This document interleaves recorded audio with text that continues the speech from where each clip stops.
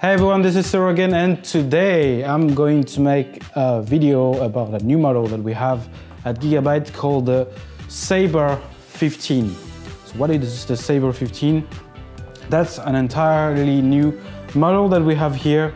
That's a 15-inch laptop with a GTX 1050 or 1050 Ti. So you've seen on the market with other constructors and other friendly competitors of ours, there's a lot of laptops, entry-level laptops with a 1050. The idea behind this laptop was to provide an entry-level laptop, yes, but we wanted to go a bit further than that. We didn't just wanted to give something that is cheap. We wanted to give something that is that has a lot of value for what it is, that is affordable, that has a lot of features, and that is still not compromising on quality.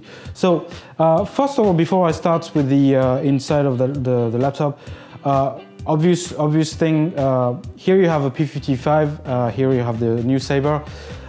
One thing you'll see immediately in terms of difference, so here's the P55, and here is the Sabre. Well, that's pretty obvious. You have a nice keyboard here, and here you have a backlit keyboard, the traditional keyboard that we used to have on our normal laptop. So this is the new keyboard that we wanted to have on this model. You'll see that if you type on it, the typing experience is completely different. I tend to prefer this one because that's you have a bigger travel distance between the key, and it's just more comfortable. That said, and plus you have the nice RGB per zone feature, which is always great if you want to be a bit showing off during the LAN party or with your friends. So this model is very simple. That's a 15-inch laptop equipped with the Kaby Lake CPU, so that's the i7-7700HQ CPU. You have a 15-inch Full HD screen. And inside you have a GTX 1050 or 1050 Ti. Just so you know, the 1050 or 1050 Ti allows you to play most of the current games quite comfortably.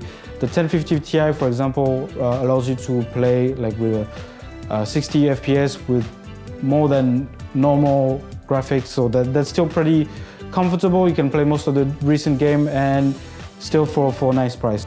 The second feature of that laptop is that its price. So let me be clear, this laptop will be available for starting from less than $1,000. So from $999 to up to $1,199. So this is a pretty good value because inside you still have a nice GPU. You have a M.2 SSD. So we didn't put just a HDD, we still put an M.2 SSD because we think we cannot compromise on the quality.